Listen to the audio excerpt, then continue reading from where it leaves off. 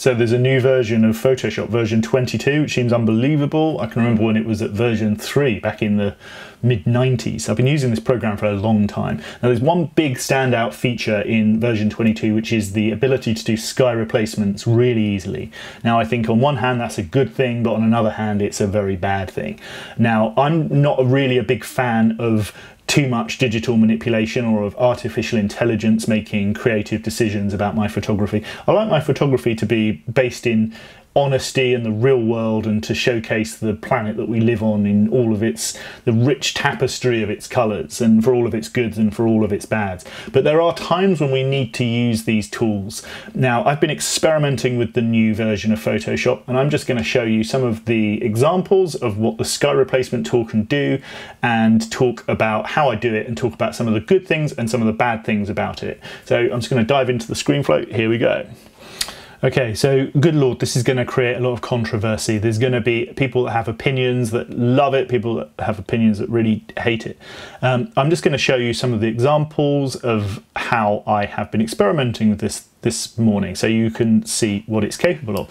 So here we have this picture taken in Porto in Portugal, and this process is really rather easy to do. So you just go to edit and then to sky replacement, and you just let the program do its thing. It takes a few seconds. You see the adjustment wheel happening, and then pop, the sky goes in. And obviously there are a number of different skies that you can choose. It's preloaded with I think about 30 different skies. You can also add your own skies in, and I'll get onto that in a second. But what you know, the way that this works is by choosing the most sympathetic sky, I suppose, to the picture. So for example, if all I want to do is just to add a little bit of interest to the sky, which would be my main purpose for this picture from Porto, then choosing a blue sky picture just enhances a little bit, and I think that actually looks okay. And you can then adjust your brightness or your temperature, and you can fade the edges, and you can make a couple of different adjustments. But actually that looks okay to me, and I will just zoom in to see what kind of a job it's done with these trees and the rooftops. And you know, actually it's pretty faultless.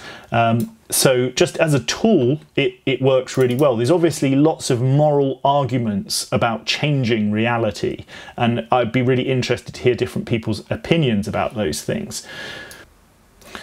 Our second example is of this tall ship, and I'm really interested to see what kind of a job it does, because look at all of these ropes and sails and masts. It's a really difficult fix. Now let's just see. So we go up to File, Edit, Sky Replacement, and let it do its thing.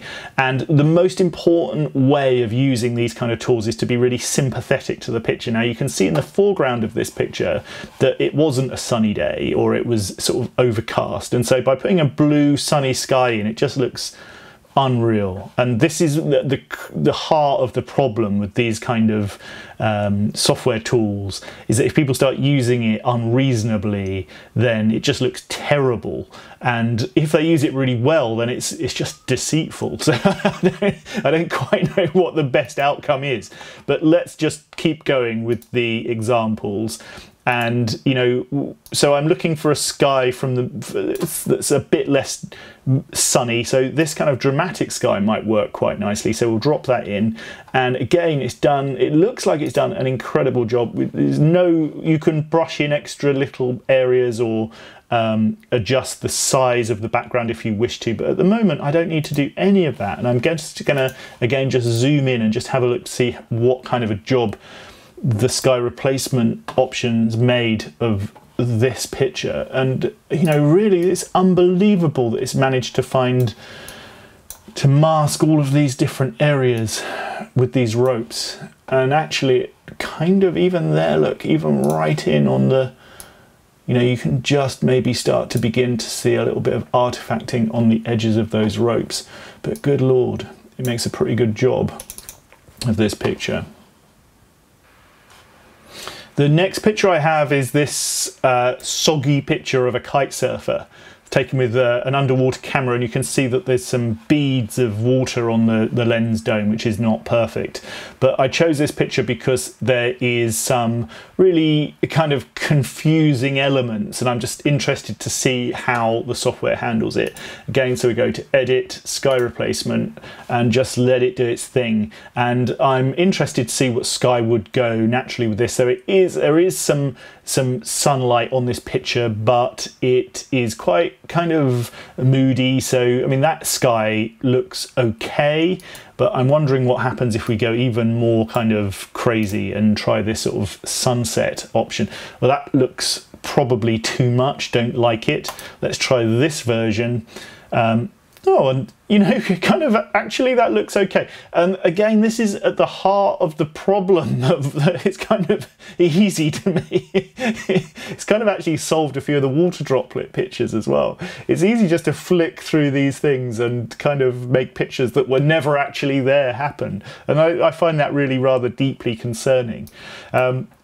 Again, you know, I'll leave it at that. There's no other, looking at the picture, zoom in, there would appear to be no other issues of, you know, maybe there are a few little issues that, you know, there, for example, it's missed, and so it would require a little bit of work, but actually it looks okay. It's not a disaster by any means.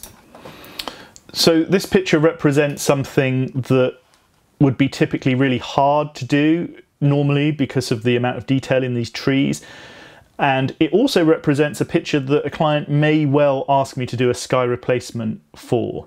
Now, with architectural photography, sometimes you have to shoot at not the most perfect time. Maybe it's because the scaffolding has just come down, or maybe because there's a really tight deadline. Ideally, I'd like to wait for the sky and the light to be absolutely perfect, but sometimes that's just not possible. And so this would be something where, let's say the client wants a bit more detail in the sky, and I can just come up here and add my sky replacement tool and see what it will do. I have no idea how it will manage these trees. I'll be really surprised. And actually, again, look at that. It's really, I'm kind of very, very surprised at how well it's done. Now, how are we coping up there in those trees? You can start to see a little bit of artifacting going on.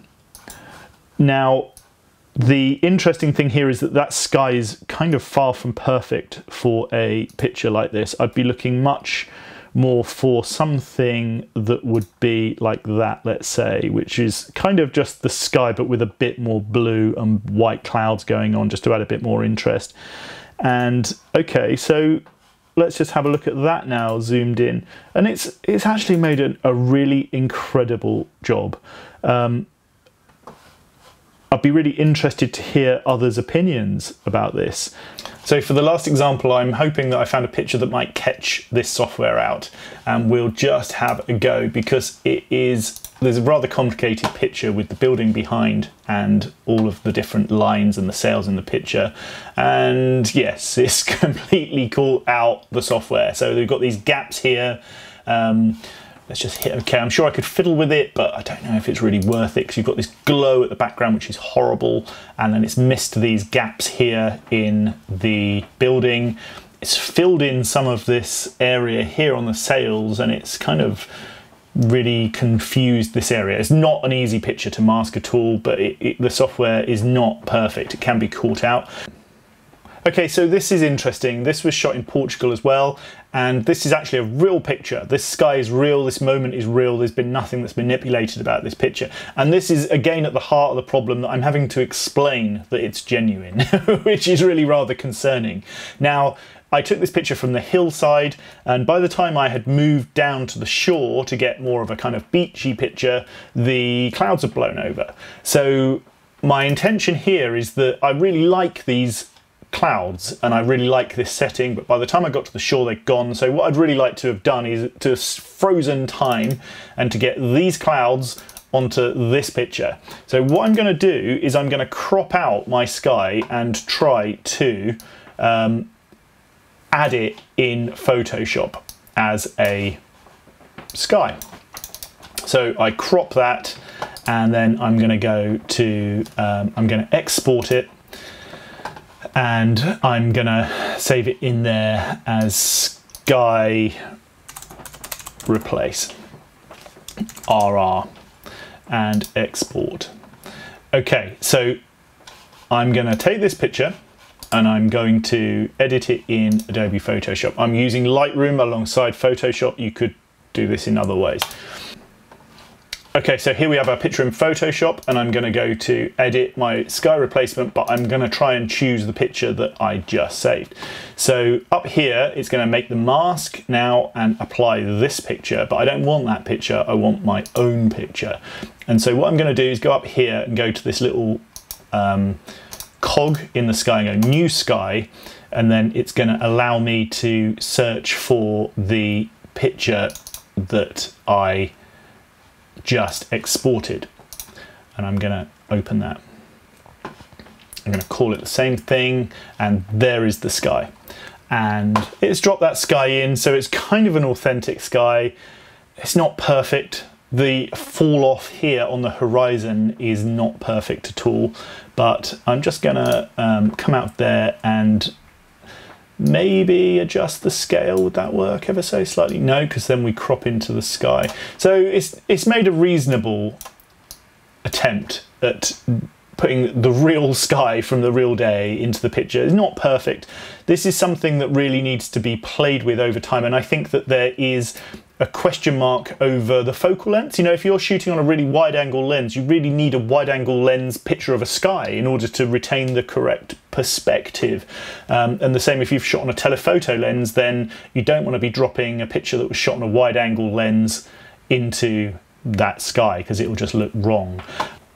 So thank you for watching. I hope this has been of some use to you. Please do consider subscribing if you found it interesting. So this raises all sorts of moral questions, doesn't it? You know, the software clearly works really well in most circumstances, but I suppose the big question is should we be using it? Is it right for humans in our time to be changing things like this in this way? And I'd be really interested to hear your opinion about your thoughts. You know, for me personally, I like my photography to be based in reality with authenticity, and I love waiting for the right light to come along and waiting for those ephemeral moments. And I will go to extreme lengths to get that nice light into my pictures. I don't just want to solve it at the click of a button. However, I've been using digital imaging for a long time. I use it for my pictures, I use it for my clients. And so there is a place for it. I think I would always consider it to be a last resort rather than a solution to a problem. I'd much rather wait for the light to get nice rather than solve the problem clicking a button. But under those conditions where, you know, you're under time constraints or a client needs something different, then it is something that I would consider using. You know, for me, I always look back into the past. I always think, wouldn't it be nice just to shoot with black and white film on manual cameras again, you know, and print in the darkroom. But actually that was pretty extraordinary technology as well. And so this is just another step in that technological advancement. This is different because it actually adds content.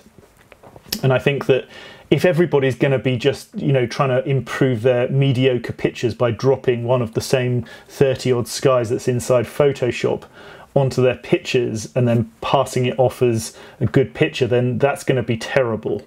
You know, I think that there's going to be a raft of new artificial intelligence-based imaging software coming, whether it's in smartphones or software packages or even in Photoshop, as we're seeing. And I think as photographers we need to be really cautious about using it and try to remember that we should be photographing the world in all of its rich tapestry of colours, for its good sides, its bad sides. It's, you know, just because the sky is a bit dull, does that mean it's a bad sky? Or does that mean that it's just a different sky?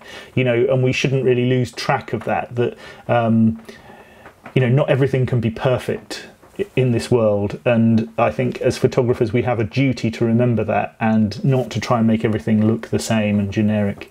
I'd be really interested to hear your thoughts. Thank you very much for watching. Goodbye.